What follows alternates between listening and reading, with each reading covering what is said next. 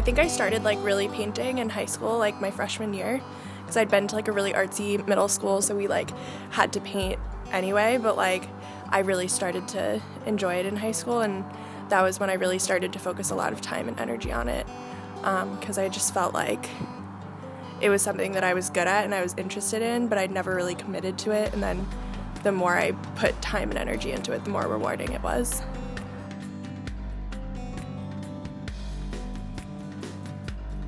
My artistic process usually involves looking at other people's work because I usually have a lot of ideas, but I don't necessarily know how to start to express them, and looking at other people's work is a good kind of outlet to kind of figure out what language I want to use to like communicate stuff, and then I just like sketch, and I have like certain colors and forms and subjects that I notice I'll start to gravitate towards more. When you look at a painting, it has like a certain presence to it, and you can see the way that it sits on the canvas, and like really good art definitely has a very distinctive presence, and I think you can use that presence to influence people, like either the way that they see women or the way that they see like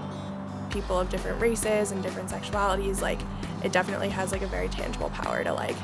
convey things in a very powerful way that like words or like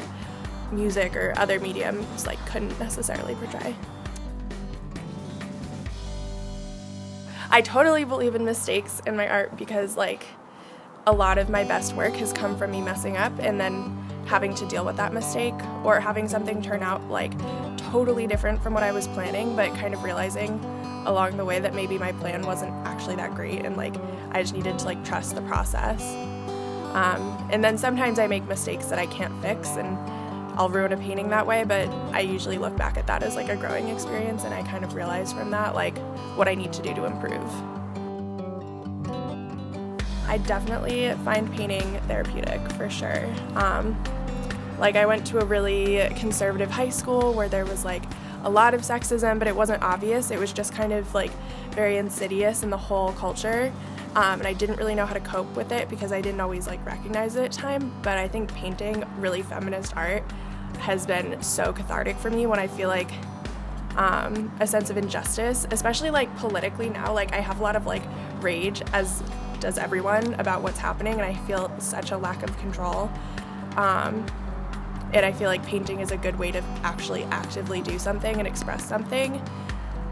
even when I feel like it's not always an option to have your voice heard. But I'd also love to just keep painting in my free time and